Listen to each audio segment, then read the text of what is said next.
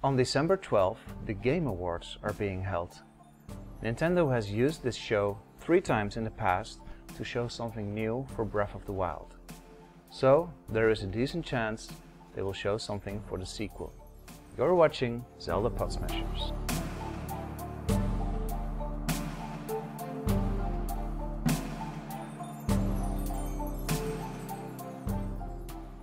Viewers have asked me my thoughts about the sequel to Breath of the Wild. Well, obviously I'm very excited.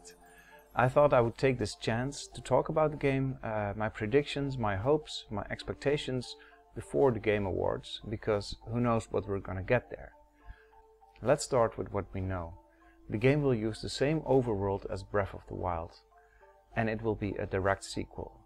In this trailer we see Link and Zelda together in a cutscene where it looks like Ganondorf is revived.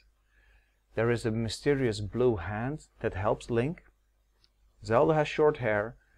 The Sheikah towers and the shrines all seem to be removed from the overworld, and also the Sheikah slate is nowhere to be seen.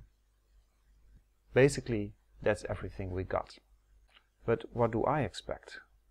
Well, the most interesting topic for me is the overworld. How are they going to make sure it feels fresh? Because we have spent so much time in Breath of the Wild. Some people know all the nooks and crannies of this world, and now a sequel is taking place in the same spot. That's tricky. So I think Nintendo realizes this, and I think they can do a few things to make it new and fresh. It needs to feel different enough, so I think they can change the overworld here and there. Imagine you had a forest in Breath of the Wild, but now the forest has burned down and there's totally a new place. What if they are rebuilding Castletown or Hyrule Castle? Maybe there are new towns. Maybe a meteor fell down and there's a big crater and weird life forms are growing there and walking around there. Stuff like that. Another way is to add new areas. If they would place a few big islands off the coast in the west. That's the west, right? No, that's the east. And then maybe a new area in the west or north or south, whatever. There could be caves, like we saw an underground area in the trailer. There could be huge caves underground. It would be awesome. And then underwater swimming. There is so much water on the map of Breath of the Wild. Rivers, lakes, seas. I want to know what's down there, you know? And it would add so much area to the game, explorable locations. And in an interview, Aonuma spontaneously mentioned that he has someone on his team who loves scuba diving. He was talking about diversity and how hobbies of people help development of the game. Well, sounds like there will be underwater swimming in Breath of the Wild, and I can't wait to try it out in the sequel.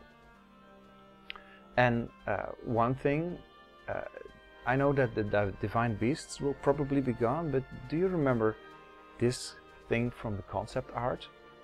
Wouldn't that be awesome to have an underwater dungeon which is a forgotten divine beast? I would like that, but hey, there are so many possibilities. But that does bring me to dungeons. I think one of the biggest complaints about Breath of the Wild is the lack of proper dungeons. Now, it's not that the game didn't have enough dungeon area, because if you put all the shrines together, it's probably more area than any other Zelda game, but they were all too similar. The game also featured one of the best dungeons in any Zelda game, Hyrule Castle. That place felt so big, so real. It was awesome, it was amazing. So please, let's have some more of that in the sequel. There could be old palaces, big cities underground, there could be temples. I think Nintendo knows this is a good way to improve their game. And then there are very small improvements that could have been in Breath of the Wild, but they probably just didn't have the time to implement those. I think I read somewhere that they had so many leftover ideas and improvements for Breath of the Wild that they decided to just make a sequel for it. So by definition almost, this game will feature many of these small improvements that could have been in Breath of the Wild, and I'm really looking forward to that. Some examples that I think are important. I like horses, I like riding horses, but I want to be able to ride on more animals than just horses, bears and deer. There are rhinos, mountain goats, bulls, ostriches, so many examples. And I don't mean to ride them and then after a few minutes they run off again. No.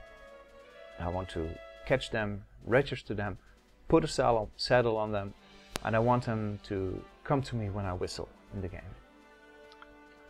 And the sand seals could use a similar upgrade, so you don't have to catch a random one every time. Why can't we just name a sand seal and let it come to us when we whistle in the desert? The wolf amiibo that gave Link a pet in Breath of the Wild. Wouldn't it be awesome if you could just train a pet from the wild? Maybe a wolf, a dog, a boar, a fox. That would be awesome. And while we're at it, please let us pet animals. That was something that I really missed in Breath of the Wild. Even though you could do it in Twilight Princess, etc. Another concept that I would like to see improved is Link getting a house. I mean, it was a simple quest in Breath of the Wild, but it was already a lot of fun. And imagine Nintendo takes this concept and makes it bigger. What if you could choose different spots to build your house and you could design it yourself? So maybe you would build a mountain cabin in the mountains, obviously, or a small beach hut, or maybe just a pretty house in Castletown. And then let us decorate it the way we want it, and I would really like that, and I think it's possible. Okay, maybe a silly thing, but I would like to see more and better shield surfing, or snowboarding, whatever you want to call it, and maybe also a new way to travel fast on or under water. Another thing I hope they improve is the picture quality of the Pictobox. Did you play Super Mario Odyssey? Because that game did it a lot better than Breath of the Wild. There, if you pause the game, you can take a screenshot and it will actually make the quality better than during gameplay, instead of worse, what the Pictobox did in Breath of the Wild. I love taking pictures. I just hope it will be a lot, the result will be a lot prettier. Oh, and also I want to hang these pictures in Link's house as decoration. Last small thing is, well, more music. The music was great in Breath of the Wild, but I would like it if there was more of it. And I was even thinking of a radio feature where you could just choose your own music whenever you wanted, wherever you wanted it. So I could probably go on for an hour about just small details and improvements to the game, but new areas and improvements don't make for an exciting new game, you know? We need more. So what do I think Zelda needs to impress? Well, a few things. First of all, a new gimmick. Zelda games have always had gimmicks, and some people say it's a bad thing. I don't agree. It just makes every game feel different from a previous game. So what could it be for this sequel? I don't know. Traveling through time, maybe traveling between alternate worlds, changing the seasons, or I don't know, morphing into animals, something like that. I'm sure Nintendo will come up with something that will make the kids say, hey, in the next Zelda you can do this. This may be related, but I think Link needs a new set of skills. The Sheikah Slate might be gone, so we need something to replace that. So I hope we get to keep most of our skills, maybe all of them, but I think we need at least some new skills for Link. New ways to interact with the world, new ways to solve puzzles, etc. Oh yeah, and the blue hand that we saw in the trailer might be used for this. Another thing I want is a good villain, and I think we can all agree here. If Ganondorf is coming back, I don't want him to be a big bad guy you meet at the start, you meet at the end of the game, just like Ganon. No, I want him to be in the game. I want there to be cutscenes about him. I want him to be Ganondorf, you know, like this secretly scheming king, pretending to be good but maybe raising an army or deceiving everyone around him. That is what would make this game different from Breath of the Wild. Related is more storytelling. Breath of the Wild had some great cutscenes. I really loved them, I did. But they were all in the past. Everything important happened 100 years ago. And I felt like it created some distance between the player and the story. So for this next game, I want things to happen in the present. More cutscenes maybe, yeah, sure. Still voice acting, of course. And I want more world building.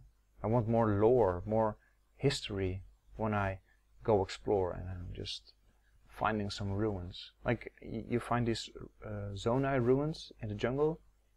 You don't know who the Zonai are. And fans are going crazy, like coming up with theories. So I would like the game to have more when it comes to that. More quests, more text blocks saying, and more stuff to find. Okay, the last point is maybe a bit of preference, but I would like Zelda to be playable. Nintendo has been thinking about it. Miyamoto and Aonuma have mentioned a playable girl or playable Zelda in the last few years. They said the time wasn't right. I think the time is right now. You have the perfect setup. You have Link and Zelda together at the beginning of the game. One falls down or not. I don't know what exactly they do, but I hope you get to choose which one to play.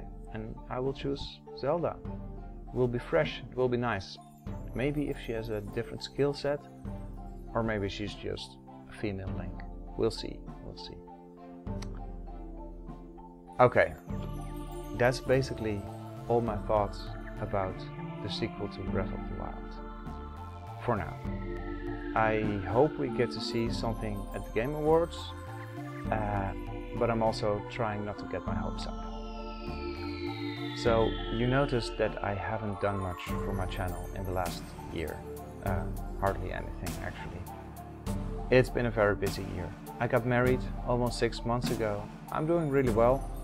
I'm still a big Zelda fan. Actually, I started playing Link's Awakening only last week because I thought I wouldn't like it too much. Simple remake of an old game that I already played 3 times, but I do enjoy it. I like it. Yeah. Anyway, I hope to make more videos, but hey, no promises. I'm sorry. So let me know what you think. What do you want to see in the sequel? What do you think we'll see? And if we'll see something at the Game Awards, what will it be? Gameplay, a short teaser? Will they announce something big like a playable Zelda? Let me know in the comments below. I read all the comments. I try to respond to all of them. I'm Stefan, and thanks for watching Zelda Pod Smashers.